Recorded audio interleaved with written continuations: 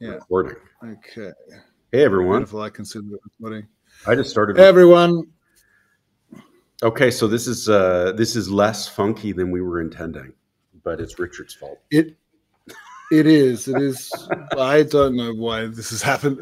We tested last night. We had some live streams go out. We even had some live streams go out accidentally, so people got to hear me. People don't know what live streams mean. This is what we got set up. It's one of the things. It's not even what we're going to talk about this week, but we got YouTube integration set up. Connected with the swarmcasting. And so the goal is that you can have a swarmcast. You can also just mirror it immediately out to YouTube, which can take care of hosting it and which can take care of providing a mass audience. So, if you do want to stream it to 1,000 people or 2,000 people, it's an option. We're going to use it, we think, for a podcast too. It solves the justice. How does it take you a year to put up a podcast? Because it's up in 5 seconds. Right. Yeah.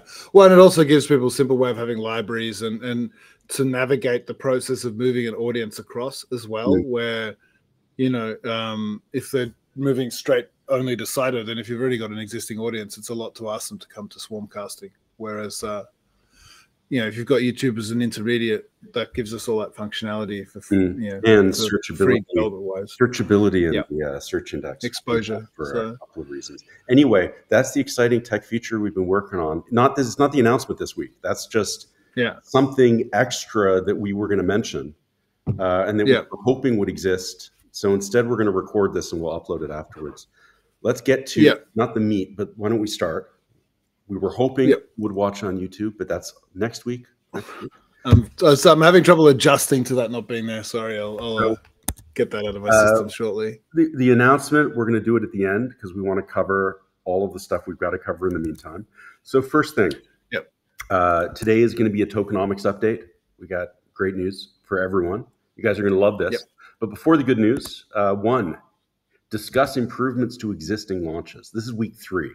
So we've got crypto with ETH Live on the network. Swarmcasting, as people can tell, is still working. Any changes you want to? Because we keep working on stuff as people point out problems, or there's usability reviews, which we love. Please. Well, I think there's I think some of the big stuff is people have started using swarmcasting in all sorts of different ways. So we occasionally see Kekia's just swarmcasting his cat for fun. Which is exactly why we built the internet in the first place. So I approve.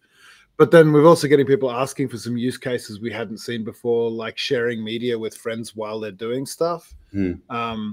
And that's actually kind of crippled at the browser level, I'm guessing, by the same people who tried to put DRM into video cables, like into the cables that connect your monitor to your computer. Like, it's not actually... it's the audio capture. Logical. It's audio capture from within the app. I'm wondering if that's related just to the way we go around the browser limitations on capturing the image. But we got suggestions. I noticed G Powers, Saito user, he's posted in Red Square. He's like, I thought it was because you guys are worried about copyright violations and that. It's like, it's a decentralized network. Like, network's not. That's the one. Like, the one thing we're not worried about. Because it's not like nothing's touching the service here, so don't worry about it. It's a permissionless network. No one is going to stop you. It's your machines and the machines that are joining. So and that's kind of the point, right? Yeah. Like we're not in the business of controlling. The issue is that it went live last week, right? So the solution is to help improve it, or do like a usability review, like this is broken and we got to fix this. I mean we've banged on about that before, but when David's saying usability review, what we really need and the most useful kind of feedback is someone coming in and saying, I was trying to use it for this, right? So I was trying to use it to share media while I was chatting with my friends over a beer, or I was trying to play, a movie and get comments on it, and this worked and that didn't, right? That then tells us like, okay, A, this is a use case to pay attention to. People care about this. That's gold for us because then we know that. And B, we can work out how to solve for that problem, whether it's doing something slightly differently than what's anticipated that gets the result that makes that work or whatever. But that's gold for us if we can get a real walkthrough use case, because I mean we're play acting when we do it, right? We know one case. okay, I want to do a TED Talk style presentation, so I'll see if I can do that. I'll work out where that holds me up. But it's super hard as well if you're close to the project, because you know where certain buttons are, so you don't stumble on that. Whereas we don't need to talk about Swarmcasting in deep. We're still working on it. There are a bunch of improvements in. I think there were some fixes to like audio channels getting mixed up in some subset that we fixed. Other issues, Richard? I mean, no, I think it was largely about the weirdnesses that happen when people drop in and out and sharing, like combining all the streams into one, etc. So we had audio and occasionally people losing, some subset of the audio, etc. That's been tightened up a lot. We do have some work that we're not going to talk about this week. It's amazing, but we're not talking about it because it's going to drop. I've got quite a bit actually, but yes. There's a tease. I know people could dig into GitHub if they want. So the second thing, Swarmcasting, we're going to mention ETH as well, the crypto stuff. That's going to come along in the future. We're going to get more cryptos on. We'd still love usability review help there. The YouTube integration thing, we were going to talk about this next. Again, it's like we've got Swarmcasting, so it's decentralized peer-to-peer. A lot of people, they want the easy ability to save and store. And we know that Swarmcasting is going to hit its limit at about 30 people. 40 people, because at a certain point, if it's like weak network connections, as soon as you're 4 to 5 hops deep, it can get unstable. That's dev work. Speaking of which, can people just hop in the chat and let us know they're there? Because I'd love to see that. Like, I can see a list of the people who are following along, but it'd be good to just get a sense of like people actually hearing this. Perfect, thanks, Mark. Just to get some chatter going in the chat and see, live, get a sense of liveness. Thanks, guys. Hi, guys. So that's what we're doing with YouTube. The idea is that, one, it's going to give you storage. So it's kind of a Web3, Web2 hookup. I really like it because we want to be doing this podcast. And so this is one kind of a request, but it's not it's not like immediately. It's not an immediate request. We want to do a podcast. And one of the things like I've learned, and I think we both learned from watching people like Justin Bonds struggle dealing with the fundamentals, is that people are actually maleducated on the fundamentals. And so we want to start a podcast that's talking about fundamentals of blockchain. And we want to bring on people who are in the space and talk about what they're doing and treat it actually as an opportunity to educate people. So if you have suggestions on people, feel free to send them in, talk to us, because we can line up a roster of people that we can talk to and hopefully have a good show. So YouTube will be good for that because, again, it's like podcast integration real time, and we can have the Saito channel and any shows we do. Super easy to put together, super easy to edit. They're just online. Anyone else can do a podcast too. So we want YouTube integration for that. And then a bunch of things that we're not talking about, but maybe people can think about, because some of them are going to drop. Not immediately. A bit later in the summer, because we've already got a bunch of stuff lined up. But more work and more Saito features related to broadcasting and peer-to-peer media distribution are coming. Yeah. You any thoughts on YouTube, Richard? I mean, I just think it's also cool that it'll give people that way, like I was saying earlier, to kind of migrate over, right? You can start using this very quickly for content creation in any way, or you can bring an existing audience. And I was chatting to Dan earlier today just about games and doing some how-tos and stuff, and mentioning like it would be super easy to use this format to just play a game, share the game in another window, have that as the main focus, and just go through like Dave could reteach me how to play Twilight Struggle and actually like step me through that. No, don't do that. No, don't do that. And with reasons, it would actually be a decent like how to get started with this thing video, right? So this sort of thing would be super easy to do. I had a game with Light Shadow. He's like, "You're the best player in the world." I'm like, "Really? I'm not." But apparently we're intimidating. I think it's because like Saito TS is a snake pit. Everybody who plays there is at least pretty decently good. So newbie watch. Yeah, well, it's good, and then it's also just this like, again, the whole thing with no gatekeeping, right? We're not telling you what to do with this, and we're not holding back on features because that's what we're going to make our premium subscriber base out of or whatever. So if you want to just use this to record notes to yourself, you could. Like, it works perfectly well for just recording a short video. I mean, it was easier for me to check my mic levels with this than it was with like a native sound recorder app on my laptop. So yeah, that's pretty cool. I do like the fact that my note for talking about YouTube, it says you may be watching this on YouTube. So this week you're not. Next week it should be fixed. So next week, hopefully, we're gonna keep doing this. And we'll have a variety of ways to consume. So let's get on to the meat and potatoes. We want to talk about tokenomics. And I think before we tell people what the changes are, maybe it's good to take a quick walkthrough of what the tokenomics not were in the past, but the commitments that we've made so that people can see the straight line. We've got an update. There's no surprises. Richard, do you want to take this? I'm happy to play second fiddle. Yeah, no, I think we can. I mean, we basically try and bring people's minds back to the last time we spoke about this. And the big news last time was we did a burn, so we removed some token supply, and we set out reasoning for that, and we sort of just walked people through our take on things like the ad faucet, which had been a very early concept we'd held, and where we were seeing that playing a role in the roadmap. And that's really what it's all about, is all these decisions are just aimed at making sure that we're supporting the ability for Saito to get to and move through those stages, that there's the right incentive mix and token availability, etc., so that people can start using things and building things in the right way. Right. So we're on a curve. The curve is the curve towards adoption. There's the wiki page on tokenomics. I don't know if it's updated yet. If it's not, it's going to be updated by the end of the day today with all of the information we're going to give you today. Let's maybe go over quickly some of the commitments that we've made. We've got an ATR subsidy that's happening.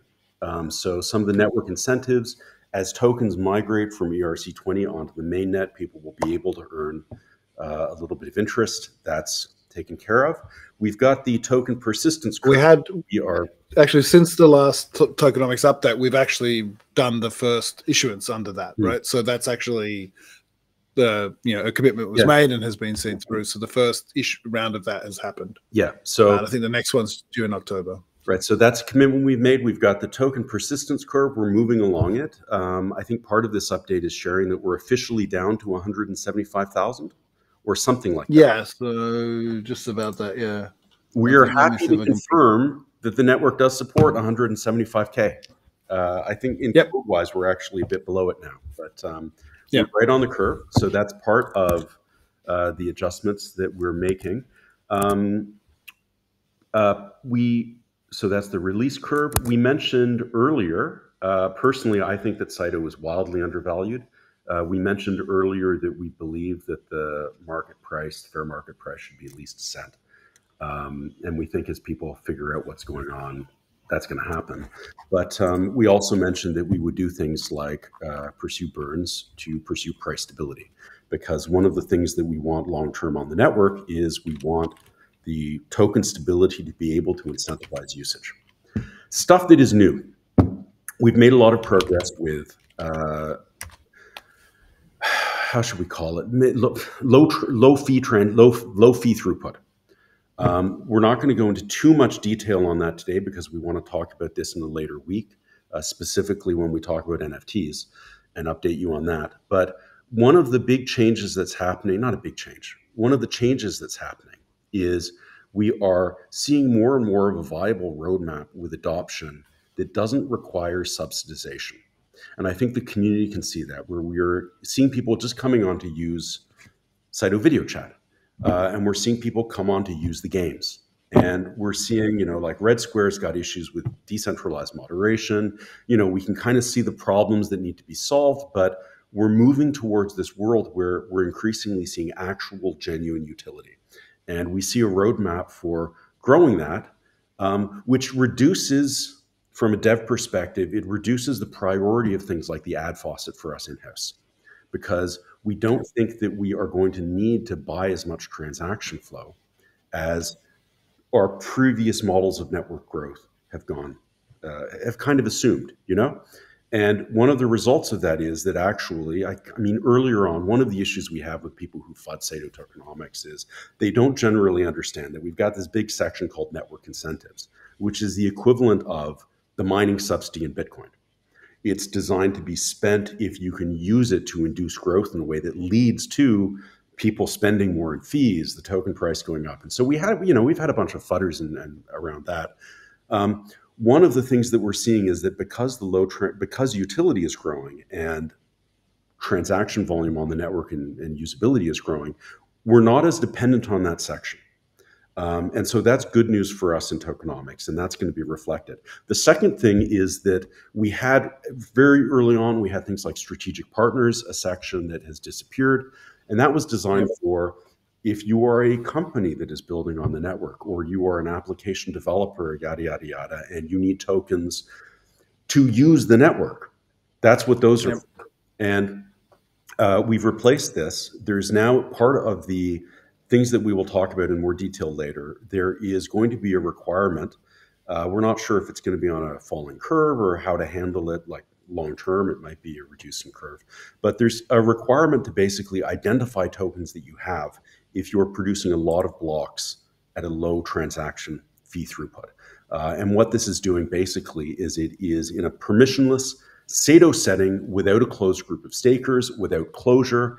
We're forcing people who might want to attack the network to identify that they've got a bunch of Saito tokens, with the goal of, if someone does act stupidly enough to do a joyriding attack, we can strip them of those tokens and we can fork and protect the network. So this is what Ethereum talks about when they talk about social flashing. We're getting the Saito equivalent of that going in. What you're going to see on the new tokenomics is that there's a sizable chunk of the tokenomics which is now allocated to that. We call it the block producer lockup because that's what it is. Yep. And I'm communicating this just directly because we often deal with FUD where people think that because the tokens are in circulation or not in circulation, it means that the project is dumping on them or something. And I think citizens know at this point that that's not true, and we've got credibility on that. If you're looking at the tokenomics, that's what you're seeing in the block producer lockup category. Yep. It's our ability to go to people who want to be deploying applications and say, well, we will provide you with the tokens that you need to produce blocks so that you're not at threat from social slashing under certain conditions. For instance, you give us escrow of this, or you make some kind of credible legal commitment that you're not going to be dumping on us, that sort of thing. Presentation? Yeah, that's what we've actually diagrammed this up, so I may as well share it. So that's the 7.1% down at the bottom. The other big shift you're going to notice is that we're shifting out of this two-phase approach to talking about tokenomics. Where, okay, here's the ERC20 tokenomics and here's the mainnet tokenomics, because migration is live, token persistence is live, and we find it confuses people. People are like, when's the real network? And it's like, the real network's up. And so we're shifting to a simpler where people can see, well, this is the amount that's in public circulation, and this is the amount that isn't.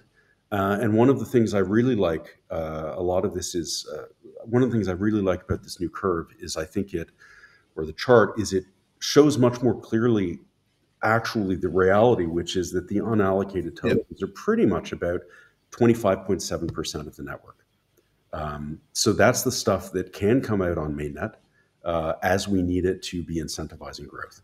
And I think the other big change you'll see is that if you add up the total amount of tokens, you'll see it's 7 billion now, not 8. And that's just following the commitment that we made, I think, about 8 months ago. Because 8 months ago, I think we had a space and we said to people that we're going to watch the price. And if we think the token price is too weak, we're going to do a judicious burn. So that's what we're doing. And as 8 months ago, we're going to be repeating this in another 8 months. And we're going to repeat this in another 8 months after that. Which is... So not specifically necessarily another burn, but reviewing the situation and seeing whether it is. Yeah, I mean, if it's the wrong thing to do, we won't do it. But it's... Yeah, I mean, for me, it's indicating the message I want people to take away from this is that this is a fulfillment of a promise and a pledge that we made eight months ago. Yep. And I want people to understand the reason that this is done, because we're going to get a lot of fudders and shitheads who are like, oh, you should do this, you should do this. Why not this? Why not that? And the answer is because read the roadmap. The roadmap is, what is the goal of the token?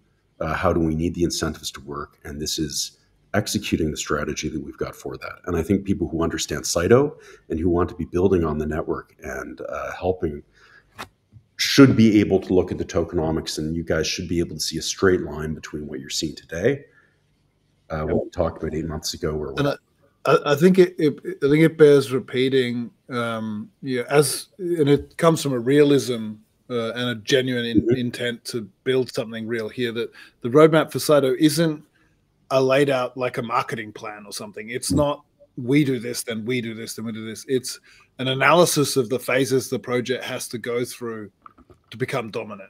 Yeah. And we're doing everything we can to accelerate that along. And that's part of what you're seeing with, say, for instance, this burn, move away from concepts like the token forcer, which we don't see as filling a place, but also the hard work we and largely Sanka have put into what David was talking about earlier with the block production lockup, where that gives us, it jolts us forward quite a bit in terms of being able to have a secure network that could have people transacting much more freely in a native token in a way that is secure, and we're not just putting them at risk. So this is a kind of an attempt at a holistic set of things that we can do to guide the project and accelerate its path towards, big adoption, but also security and also, kind of general usability. Yeah. So I'm sure people can dig into this. We're going to get the update on the wiki. If you're listening to this and you hold Saito, congratulations. You are now 12.5% richer in Saito. We're happy to take questions because this is kind of a podcast recording. I don't know how we want to do this. I think this is the meat and potatoes. Do people want to ask questions maybe in Saito chat? And we can... Yeah, I think let's give ourselves, we're wanting to commit also to keeping these things shorter, partially to make them more digestible, etc. If people hop on a video, especially something like in a list of YouTube videos, and they see that it's 45 minutes long, they're less likely to click. So maybe let's try and restrict it to, if there are questions, giving it about 5 minutes, so people can get any questions up into chat in the next minute or two. We'll dedicate maybe the next 4 or 5. You got questions. Now's your opportunity. Put it in the chat. Get them into the Swarmcast chat. If there are no questions, that's fine. We'll terminate in about a minute or two and go back to coding because we're busy. But if there are, we'll deal with them. And then when we've done them, we'll finish. So now's your chance. Thanks, Mark, for clarifying that. I'm still wondering what exactly I tested overnight. It was 3 a.m. Because we got 37 people on the Swarmcast. This is actually pushing. Yeah, it seems good for the amount of. There are people talking about having issues with their peers and stuff, but we'd anticipated that past 30. So the fact that 37 people is viable seems a good start. I mean, it's the YouTube thing too. It's like if you're going to be broadcasting to 2,000 people, you're dealing with a network where a lot of people are going to be 6-7 hops deep. Okay, question. How does Swarmcast and video call directly relate to the Saito consensus mechanism? I don't really know what that question is asking. Saito is a PKI network app. It's a PKI network, and the things that we're doing here are applications that are using a deployed Swarm community in which everyone has a key, public, private, and they can communicate. And you can fall back to coordinating on-chain and off-chain behavior on-chain. So the answer is it's an app. It doesn't necessarily have I think the consensus. The answer, there's a new question, but is there a way we can show a live dashboard where people can check the stats of interest related to activity on Saito blockchain? We do have some available. One of the issues here, of course, is that we're not tracking people. We're very definitively not Google Analyticsing people. So what we're tracking is, unique users is just unique keys. We don't know if that's one person, using a different incog every time they play. But it's one of the things that we're meaning to get back to is we do actually have a small project in place to make a tight subset of that information visible publicly. But with all the other things the team are doing, it kind of can take a back seat sometimes. But yes, it is something we're working on. I mean, it's a useful opportunity to remind people, because I see a lot of people, they see things like Swarmcast, and I think people are beginning to realize that Saito is such a powerful network, and like it's kind of like an OS in the browser in a way, because stuff like Swarmcasting, it really is, it's hitting the ball out of the park compared to projects that are much more massively funded and have massive development teams, you know? Yeah. And a lot of people, they come in and they're like, okay, well, I see this, let's do this, let's do this. You know, if you're a developer, come in and help with that. We've got a ton of stuff on our plate. I think one of the things that I really like about Saito Summer is every week is something different. You know, like this week it's tokenomics, but it's like, well, we're going to talk about YouTube because we got it done anyway. Like YouTube integration with Swarmcasting is not a big enough deal to be a week in Saito Summer. So we're mentioning it here before we talk about Tokenomics update. But yeah, so something like that, stats, there's a block explorer. There's no reason that somebody can't, who wants to help. If you want to help, you want this. Yeah, the chain is open. Come help us with the blockchain explorer. If you run into problems, hit us up. We'll help you. And that also tells us that there's a real need for it. I think from the dev perspective, one of the big challenges is telling the difference between people who are suggesting things because they think it's a feature that they can hype and because they think it's a feature that they can use.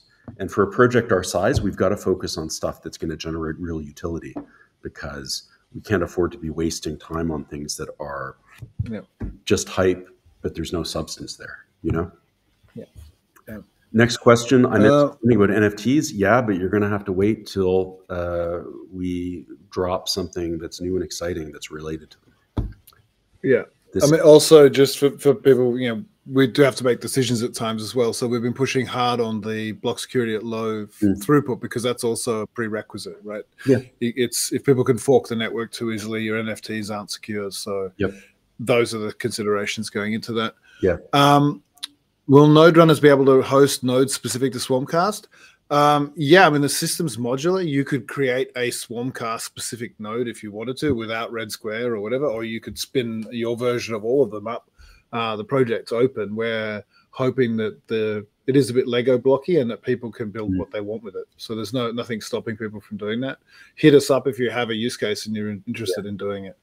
I mean, there'll also be more announcements in summer about this stuff. Yeah. Technically, what I'll add is, because it's a PKI network application, any PKI network could technically do this. You could bootstrap something like this on Ethereum.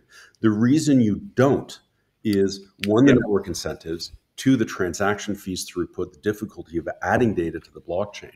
And so what we see is, we've seen a couple of times, people clearly have seen what Saito is doing and they've copied it.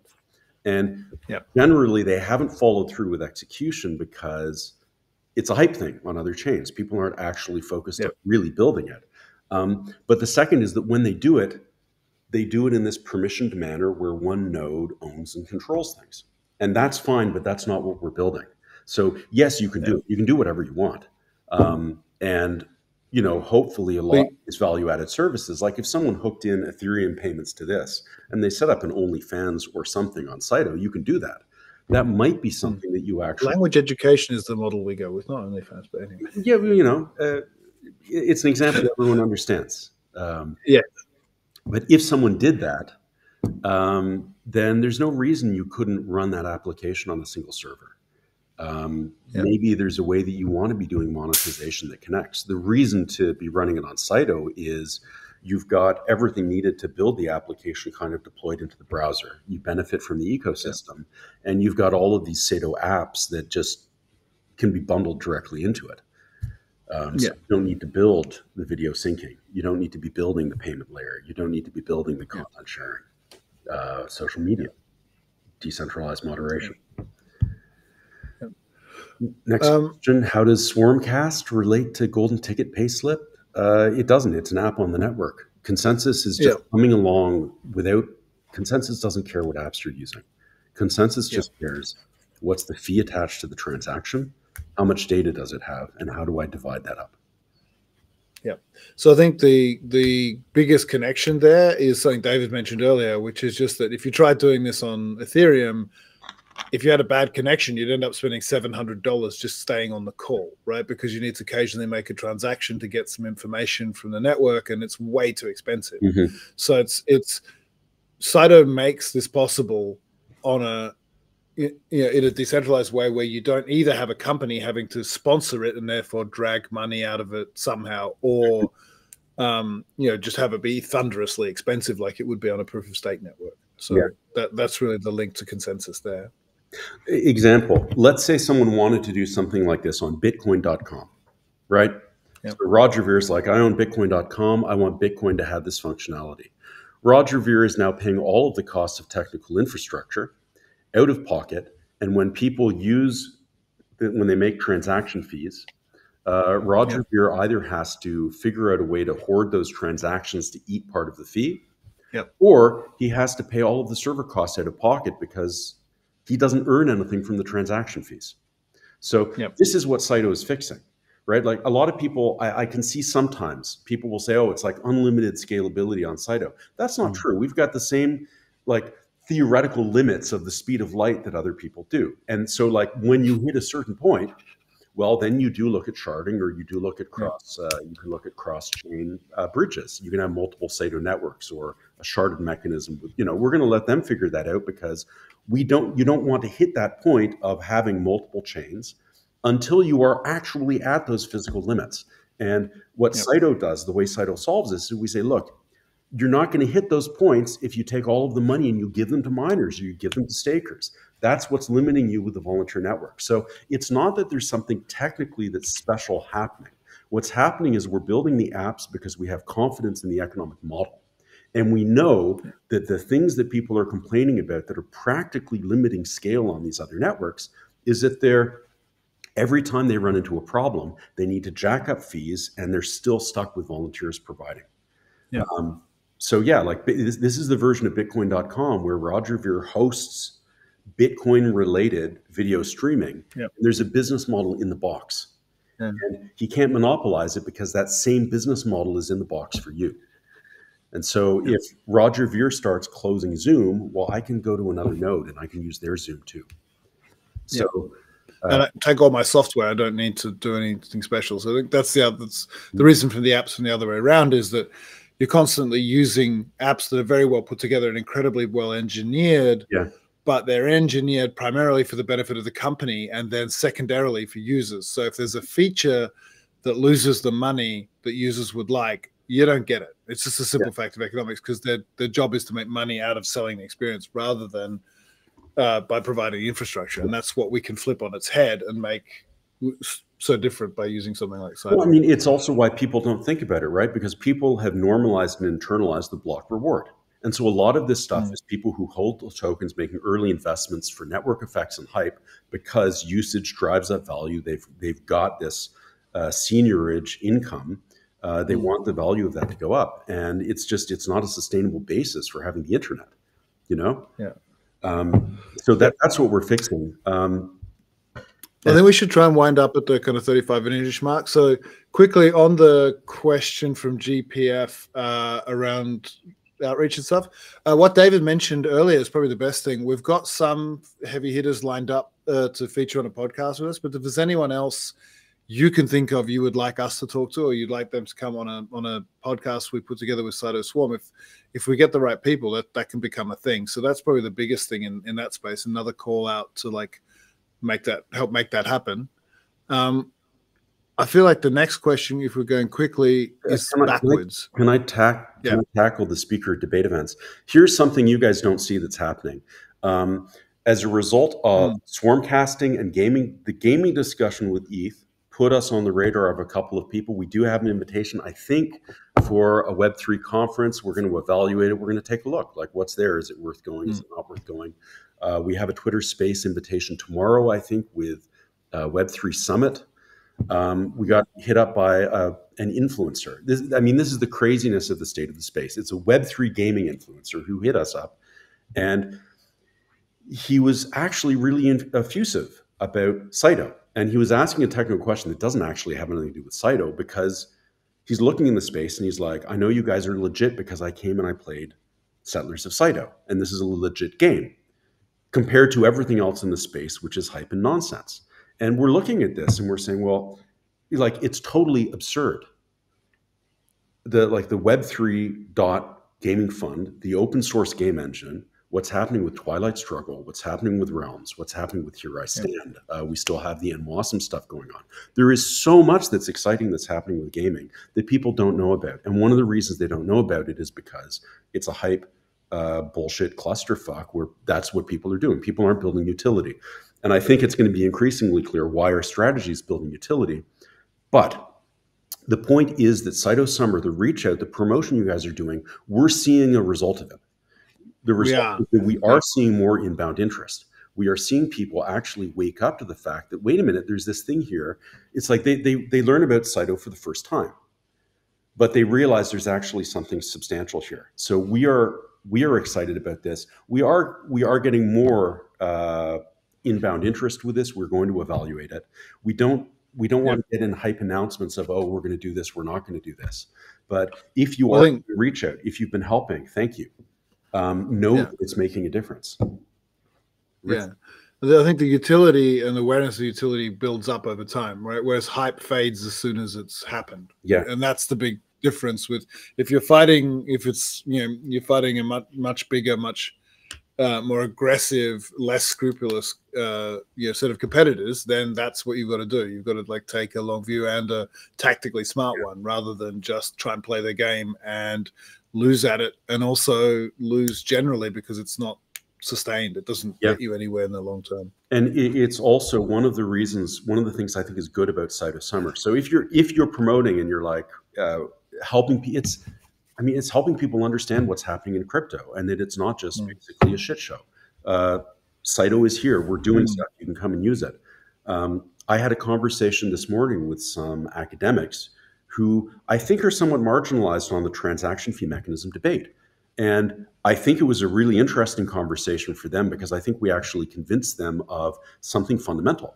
And, it's just another thread. This is the theoretical. You should understand this about consensus. If you understand routing work, you will see the problem with what people at like the 816Z theorists, they're just wrong. It's not let's argue about it. It's they're fucking wrong. They have not read Paul Samuelson. They have not read Leonid Hurwitz. These are the Nobel Prize winning economists who are writing about how to optimize the prices of things that are being produced. They're writing about this in the blockchain space. They don't know what they're doing. This is going to become increasingly clear. We've got theory happening. We've got practical applications happening. The outreach with crypto conferences. Well, I think the other thing to get people excited a bit there is when that conversation changes, and those analysts at places like A16Z do have start seeing where they've been trapped in the POS kind of mindset, etc. That's injecting what we're saying directly into incredibly important places in the industry, right? In a way that we can't by just creating delicate hype or whatever. Right. Yeah. I mean, it goes straight to the heart. We started the conversation and we mentioned, we talked about YouTube podcasting in this, because people know that Justin Bonds has a podcast with us. At some point, it's going to come out. Maybe. Who gives a shit? We know what's in it. And we know that, if you listen to it, I think one of the things that's going to become clear is that Justin actually didn't do the work to understand Saito coming in. And he had his own agenda to talk about governance. And, that's fine. The point is, that's the sort of thing that's going to flip. And that's the thing that is flipping. That was the really interesting thing for me about the academic discussion, because it wasn't about Saito, it was about theory. And then at the end of it, they're like, well, is this problem solvable? And I'm like, well, I think we theoretically solved it. But that wasn't the conversation. And I think what's going to happen, and the reason we're doing this multi-thread outreach with apps, Saito Summer, with theory, push out a paper, doing outreach. The reason outreach is so important is because this is what is actually starting to flip things. When we're getting Web3 gaming influencers who are like, wait a minute, my entire industry is not shit because there's this project that's actually producing legitimate software. And I think that's the shift we're going to have, and it's the shift that's underway with Summer. Yep. So if you've been doing reach out, thank you. And hopefully that yes, stuff is happening. We will update it as we make commitments to it. But if you are participating in outreach, please do, because it does give us opportunities. and it does help accelerate this process.